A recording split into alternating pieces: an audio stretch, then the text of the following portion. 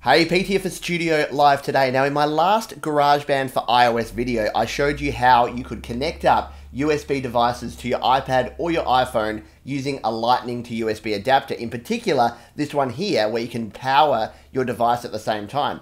So in this video, I'm going to take it up to the next level. We are going to use a powered USB hub to connect multiple devices to our iPad to use at the same time in GarageBand. I'm going to show you how right now. Let's go.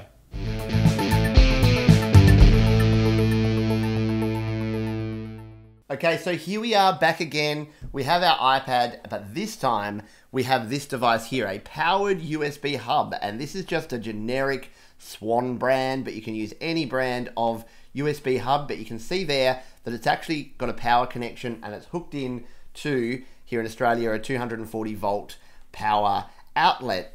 On the front here, we've got 4 USB ports. On the back, we have a mini USB, mini, one of those USB that we can actually use to connect up. So these are usually used for a computer, a PC or a Mac to connect up multiple USB devices. But today, we're actually going to use it in conjunction with our Lightning to USB adapter, and we're going to connect up multiple devices for recording on our iPad here. So let's jump in and do this now. The first thing we need is our micro USB, which we're going to plug in at that end and also then plug that into our Lightning to USB adapter.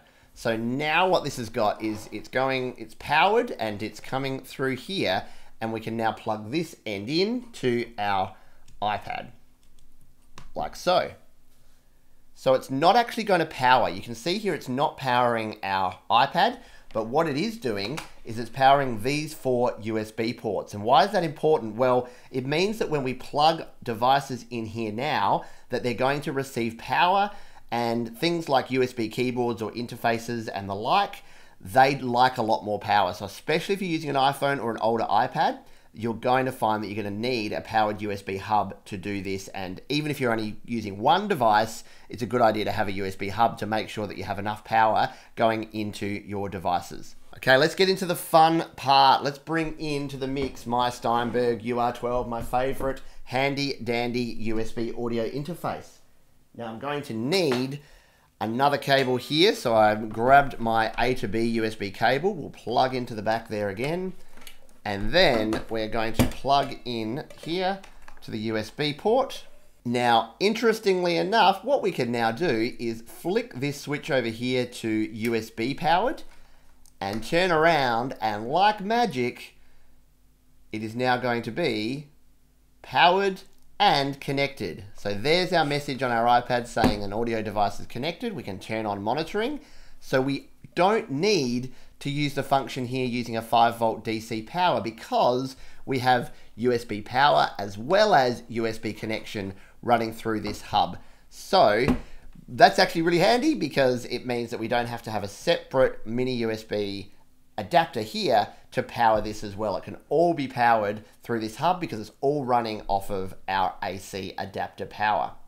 Super handy. Now you might be thinking at this point, oh great, we can bring in our friend the Samsung Go mic and have 2 different audio inputs at the same time. Now, unfortunately, that's not going to happen, because this has now replaced the iPad's headphone and audio input. So if we plug this in, it's going to get very confused. It doesn't support more than one audio interface at the same time. However, what it does support is MIDI at the same time as our audio interface. So what I'm going to do now is I'm going to show you how I can plug in my MIDI keyboard so that we can be recording audio through our microphone input here, as well as MIDI keyboard sounds at the same time on the same iPad on 2 separate tracks. So let's do that right now.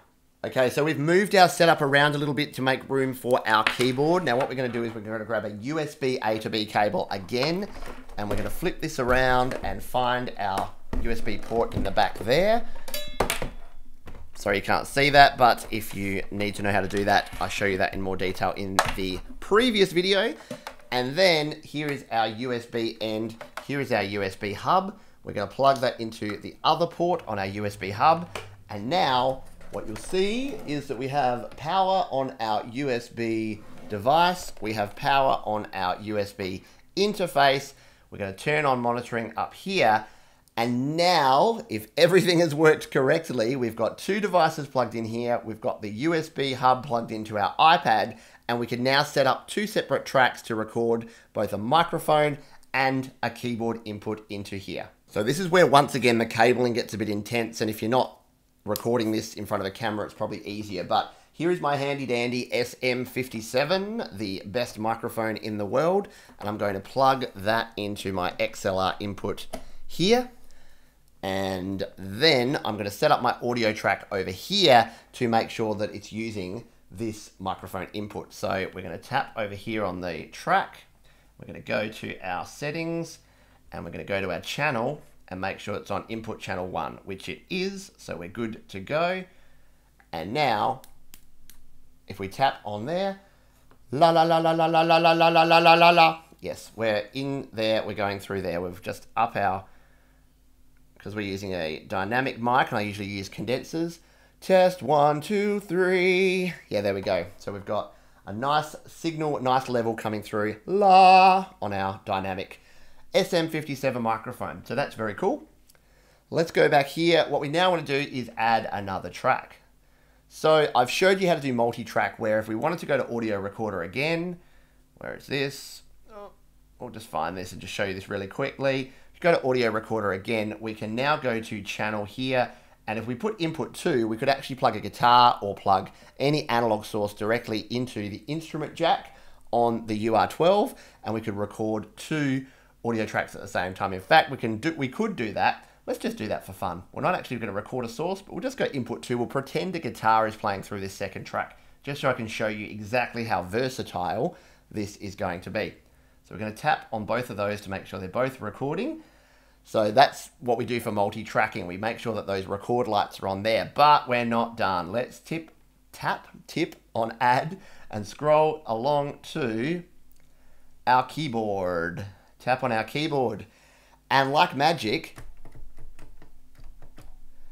our keyboard sound, you can see, is working. You can't hear it because the output is actually coming out of the Steinberg UR12, and I haven't thought to actually hook up the output so that you can hear that. So you're going to have to trust me, and you'll be able to see when we go through and record the waveform in a moment. So what I'm doing is I'm holding my SM57. I'll be talking to that.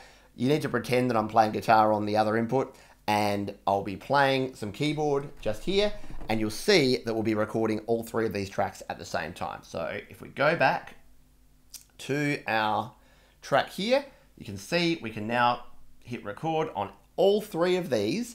Now the microphone tracks are okay there. You can see they're monitoring. The MIDI monitors by default, so there's no monitoring light on there, the little orange squiggle that we have there that tells us we're monitoring.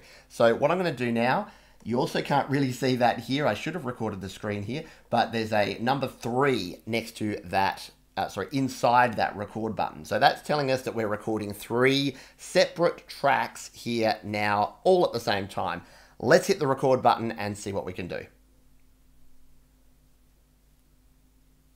So now I'm going to sing and play the piano. So I'm hitting the piano keys, I'm singing into my SM57, and I'm playing some random chords, and now I'm going to hit stop. Eventually, there we go. Let's go back to here, and what we will see is, there we go, on our top track there, that is our SM57 recording. We then have nothing on this track because we had no guitar plugged in, and I can't play because I don't have more than 2 hands. So if we had a guitar in there, so let's say we had a guitarist playing along with us as well, and then we have our keyboard. So imagine you've got a 2-piece act where you've got a keyboard vocalist and a guitarist. You can plug everything in here at once and record your whole duo onto 3 tracks here without a problem. And if you had a 4-track or a 6-track, like I do, you can't see it, but over here I've got my UR44. If you've got that plugged in, then you can record even more tracks, which is really, really cool.